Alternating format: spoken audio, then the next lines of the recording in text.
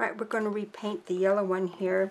So this is the toned vermilion, and then I'm going to side load a little bit into brown matter and indicate the well. Actually, I'm going to have to put a little bit darker in. Let's try a little bit of blue. See? Make it nice and dark. And I can soften, gentle it out a little bit there. You want to clean the dark out of your brush. Pick up a little bit of yellow oxide and yellow, Hans yellow. And we'll start back here.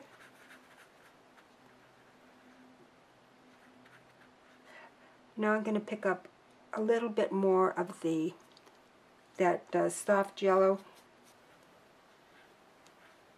and coax it. And remember again not to pass that half line. Here. Coax it.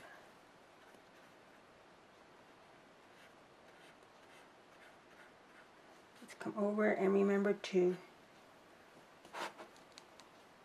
cap or overlap that previous stroke. Okay. I'm going to pick up a little bit more of that light over here.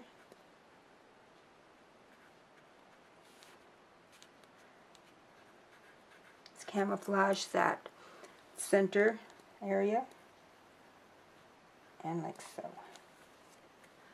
Right. Now we're ready for the first stroke on the rose cup. Okay, so we reach up. As the toe is level with the bottom of the rose cup, you're going to set the brush down flat and with pressure coax it. Turn the brush, quarter turn in your hand, and push up on the toe. I'm going to come again. You can already see the difference, the color change in the rose coming the second time. Another petal here. Keep it really close.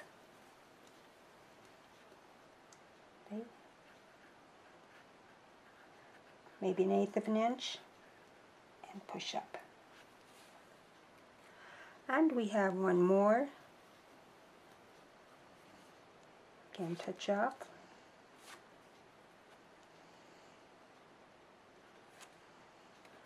Come right underneath. You pick up a little bit more of that white there, or the soft yellow. Maybe a little more.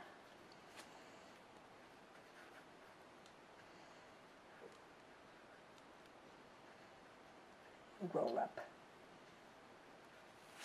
And now let's come to the outside petals and set the brush down beneath that first row of strokes. A lot of pressure. Remember, this one is the largest one. It reaches out the furthest. When the ferrule is level with the bottom of the rose cup there, that's when you release your pressure and lift up, and oh, you slide it nicely on that toe right across. Okay, other side, same way, a lot of pressure, lift up, and slide it right beneath that, keep them kind of close. Here, more on the chisel.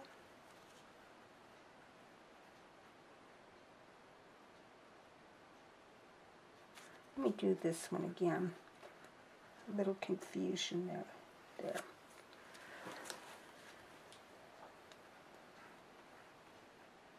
Slide. Other one.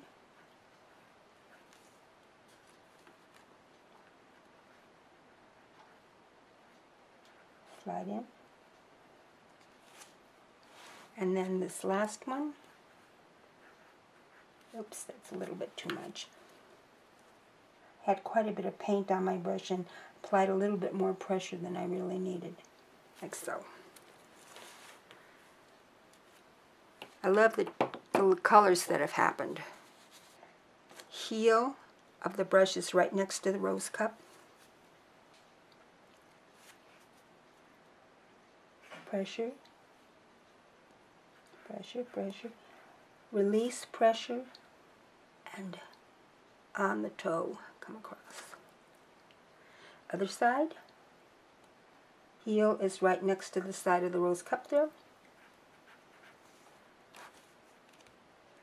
Pressure. Now I'm going to release pressure, and I'm going to come across the cup there, and I'm going to make a little angle like that. I'll come with a little bit more of that dark color we had for the center, and then we can come renew that, and then we can soften here, bring it up into those little petals, those smaller inside petals.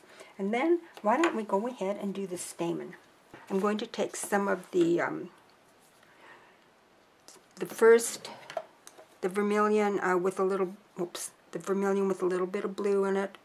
I think there was some warm white in that too. And I'm going to put it on the corner of my brush. Maybe I had a little bit too much, just on the corner. And I will just set the corner down. Come and pick up some yellow oxide. I didn't clean my brush. I did not clean the brush. Got a little bit of yellow oxide, and do a few more. You could use yellow too. And then I'll pick up a little bit of that soft yellow.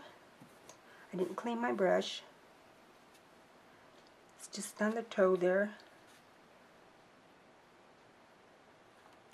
Like that.